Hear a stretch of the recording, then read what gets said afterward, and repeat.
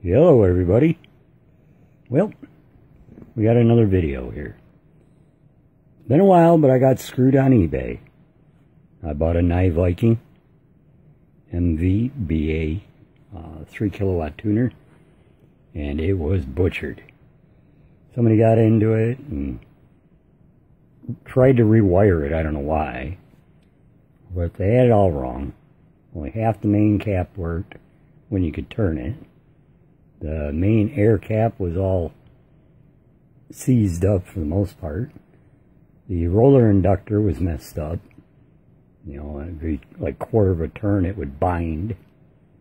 So we've been doing some rebuilding. And well, I figured, what the hell, I'll do a video here.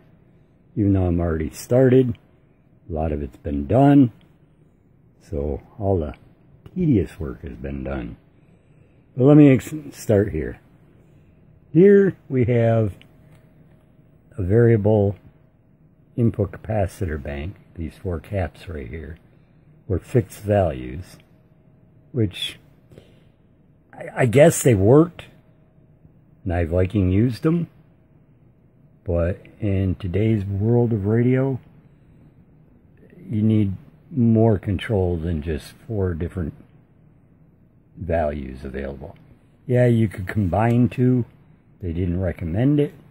So, plus this was busted off. It was in there cockeyed. So that couldn't even work, which engaged the main part of the air cap. So you couldn't even turn the damn air cap on, which is that one there. So I was like, screw this. These are all unique pieces for NYE Viking. You can't just order these. You know, a lot of stuff you can make, these are custom. They worked with a slide locker that went back and forth and would lock them. So I was like, screw this. It's low quality. Give you an example here. As you can see, really good reliability on your capacitance. So, yeah, I wasn't too thrilled about that. So I was like, yeah, we'll get rid of this ancient stuff. It used to be, as I said, mounted right here, and it would poke through those 4 holes. You know, those would. I was like, well, we're going to go an air cap. So, figured out where I needed to mount it. Did a couple standoffs. I don't like standoffs on variable capacitors, but she's close. Custom cut my own shaft. Cut the first one, it was too short, so I had to cut another one off this. So we got that shaft on there. She's happy. But the air cap, excuse me, right here, this is a beast. This is one hell of an air cap. It was bound up tight. So I had to figure out how to get it to work again. It's tight by hand, but not when you put a knob on it. It's tight by hand because these plates weigh so much. If you loosen up the drag, the cap would just fall back. But, you know, when you put a tuning knob on it, you know, everything turns beautifully. But back here you can see there was like a clutch, and it was all wore out. So when you did get it to turn with 2 hands on it, you'd hear it go. I was like, wow. Which, these were the little plates for the clutch. And they're all wore out. They weren't even straight on it. So I designed it so you don't need the clutch. Using a little bit more modern technology. So we got that sucker knocked out of the park. But that's one hell of a tuning cap right there. So we'll set this in here about where she'll live. Okay. Then on to the roller inductor. That I had to modify. This gear here is, you can see it right there, a wire that goes through it and through a hole in the shaft which holds that gear in place. Well, somebody tried prying it off and they had the wire bent way down in here. So you can see where it was binding on this gear. You know, random places on the gear. So when you try to turn the roller inductor, you get this, and then you had to really reef it and it clunk. So now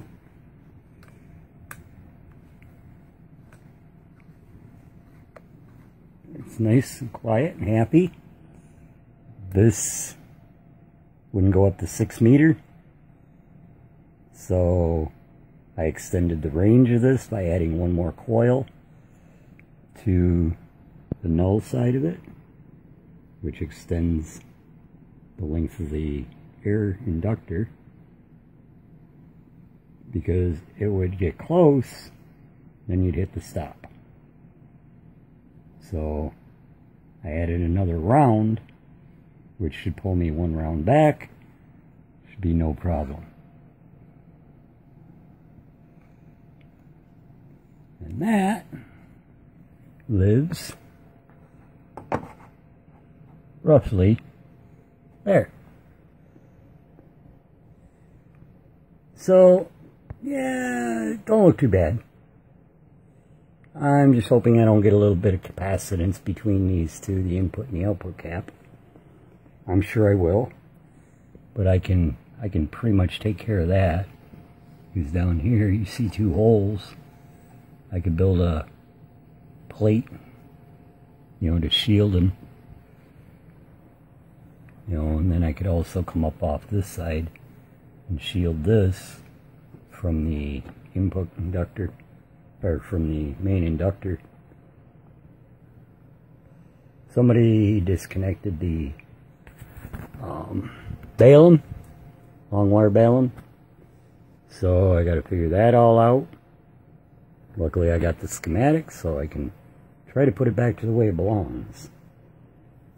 But figured I'd do a quick update on my project for this weekend. But got a little work ahead of me yet. I just got this sucker mounted. So that should work out beautiful. Instead of fixed income capacitance, I now have total variable capability. So that will also extend the range of the tuner, instead of just these 4 fixed capacitors. So I guess in theory it's supposed to work, but we all know about theory, it's just the theory. When I get it all wired up, put her to the real world test. You know, and then we'll get rid of these stupid incandescent bulbs, put some LEDs on here. I gotta go through and reset the power meters and stuff, because the second they detect RF and turn on, they just clink, peg right out. You know, so I gotta go through a complete alignment on that. But so you can say, I guess it's all here. It's just I gotta really rack my brain to figure out how to make up for all the screw-ups that were done, and come up with new ways of doing things that are reliable, not just hackery. This is kind of hackery. It looks good here, but we know it ain't right, because it was supposed to be this. But I consider it an upgrade. So, we're good with that. Alright there, people. You have yourself a fine one. Take care. And maybe in the next video we will be testing the beast. We'll see if we can blow up a radio or tune some pretty bad matches. Catch y'all later. See you on Facebook. See you in my next YouTube video.